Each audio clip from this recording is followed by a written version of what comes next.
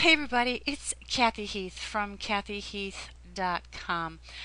I'm shooting this really quick video because I've been seeing a lot of people, a lot of my friends on Facebook complaining about that little ding dong that you get every time there's a notification.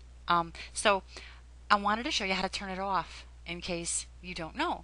So from anywhere in Facebook, really, go to the little wheel that brings you to your settings and click. Okay, then just go down to account settings, and from your settings here, go to notifications and click.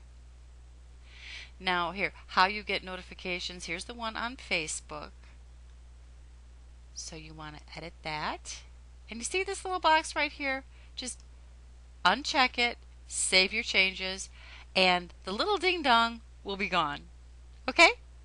So it's as easy and quick as that. So head on over to kathyheath.com and jump on my mailing list because you never know what good tip I'm going to send out, and you don't want to miss any of them. Have a great weekend, guys.